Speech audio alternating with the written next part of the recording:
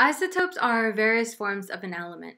If an element was a car brand, the different models or styles it comes in would be the different types of isotopes. They look a bit different and have different characteristics, but the one thing they have in common is that they originate from the same brand. So the isotopes may look different and have different characteristics, but they originate from the same type of atom. We know that the number of protons is the signature of each atom. Each atom will have different number of protons. So carbon will always have 6 protons, oxygen will always have 8 protons, hydrogen will always have 1 proton, and so on. So all isotopes of the same atom will always have the same number of protons. The thing that changes with isotopes is the number of neutrons. And because the number of neutrons changes, the mass number will also change because remember, the mass number is the total number of protons and neutrons in each atom. So of course, the change in the number of neutrons will also reflect the mass number. Let's take carbon for example. This is carbon right off of the periodic table, so it is in its original form. We know it has 6 protons. It has 6 electrons because we know it's neutral. We know it's neutral because the example is right off the periodic table. Also, there is no indication otherwise.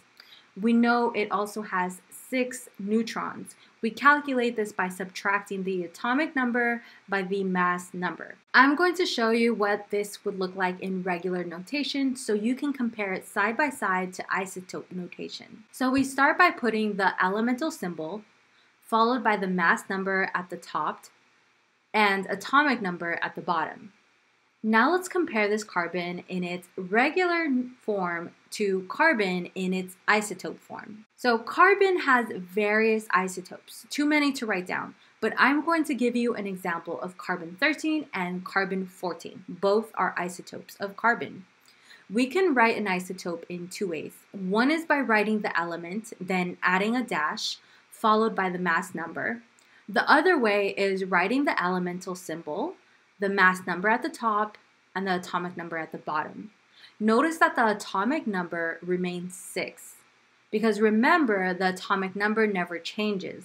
It is the element's signature, and if carbon did not have 6 protons, it would not be carbon. Notice our mass number changes to 13. What influences the mass number? The number of protons and neutrons, right? So if the number of protons didn't change, that means that the number of neutrons in this atom did change. So remember, 2 ways of writing an isotope. Let's look at the isotope carbon-14. We can write it out like this. Right off the bat, we know this carbon has a mass number of 14. We can also write it like this, with the mass number of 14 on top and the atomic number of 6 at the bottom. So looking at the original carbon on the left, the 6 protons and 6 neutrons is what make the mass number 12. So just keep this in mind when we do a count of neutrons and protons of the isotope. Starting with carbon-13, we have 6 protons because the atomic number is 6. We have the same amount of electrons because this is a neutral atom. We find the number of neutrons by subtracting 6 from 13 and we get 7.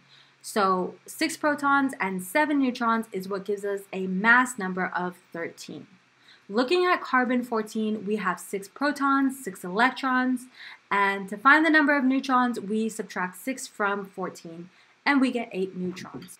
So the 6 protons and 8 neutrons is what gives us the mass number of 14.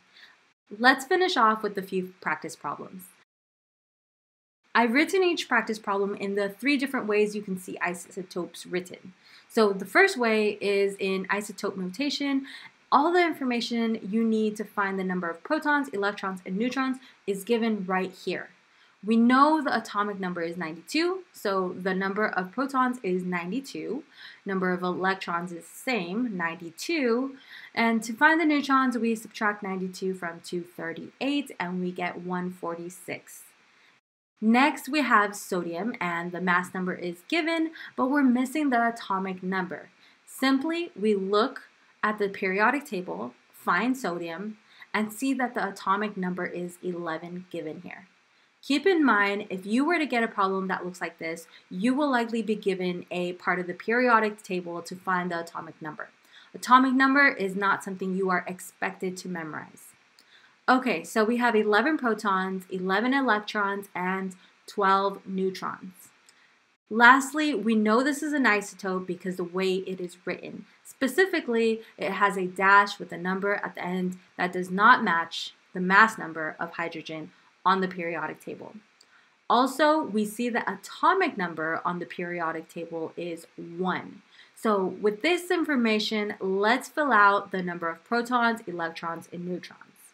Protons, we have 1 electron, 2 neutrons. And that's it for this video. I hope you learned something new. Until next time.